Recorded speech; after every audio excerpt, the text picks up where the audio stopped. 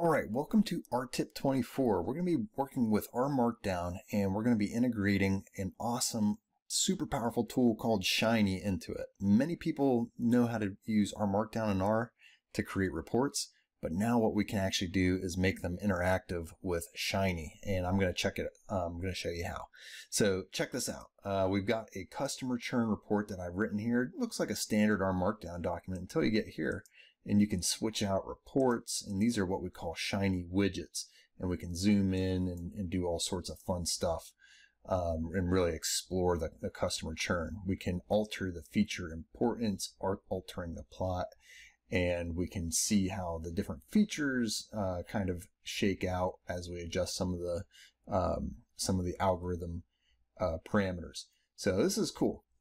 We're going to be going through how to do this today.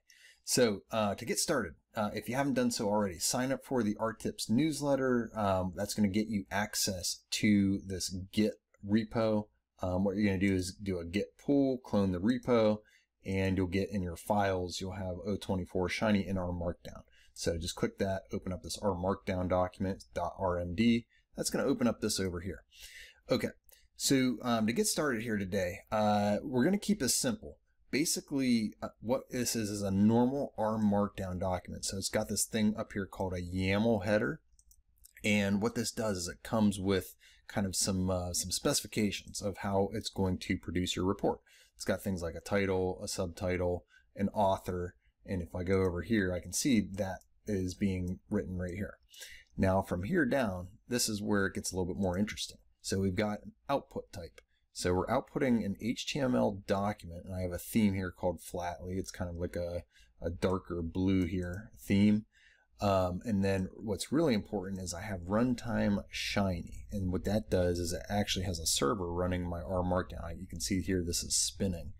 So that's actually serving up this document, and it makes it an interactive document. It's really cool. So check it out. What we have here is just kind of normal Rmarkdown. We have the problem statement right here. This is a single hashtag for an H1 header in an HTML document. I'm just talking about, kind of talking through my report. We've got a problem. Customer churn is impacting revenue sales. What can we do?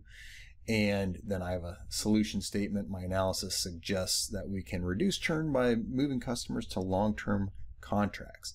And how I'm going to do that is I'm going to package my analysis in this report. So I'm going to use a correlation funnel. I'm going to use some other packages in here. But mainly what I want to show off is the fact that we can do some inputs to change things around. So if we check out the code here, as soon as we get to this contract type effect part here, so if I zoom out, I can see that I have two different inputs. I have a customer level and an aggregated here, and this is actually a Shiny reactive input. If you've never heard of Shiny before, it's just a way to kind of add little widgets into your analyses to be able to kind of change them on the fly and allow people to interact with your analysis. So this is cool. And this is a nice way to spice up a report or something that if you're giving a presentation, you can walk down through your report interactively. So what I have here is when they select customer level, they kind of get this customer level where they can actually hover over individual customers. And what they're really interested in is which ones are churning. And then they can see specific customer, like customer ID 6680 has a tenure of 43. They churned, but you can see also the proportion of these compared to this is much lower. So the 2-year, and this really makes kind of your this really pushes your agenda, which is saying, hey, get people out of the month to month and switch them over to 2-year contracts to be able to reduce your churn. And then they can switch out and do aggregated. So if they select aggregated, you can see it ran some calculations over here, and if it's aggregated, it's going to produce this plot here.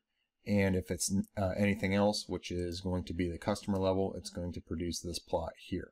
So that's what this section of code is doing. And then there's the feature importance plot down here, which is the other piece of the puzzle. And we can see I've got an input here that adjusts the number of bins And what this is doing is it's changing the way that this correlation funnel is being produced.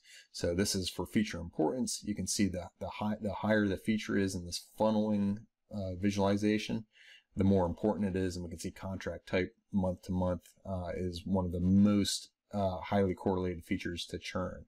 Also online security, tech support, tenure, and so on. So cool. That is how you would integrate Shiny in Rmarkdown. If you're interested in learning Shiny, I know I kind of flew through it here and I didn't really go through the code in depth, but I have 2 courses on it. I have one for beginners and I have one for experts, or those who want to become experts. So check out the links here.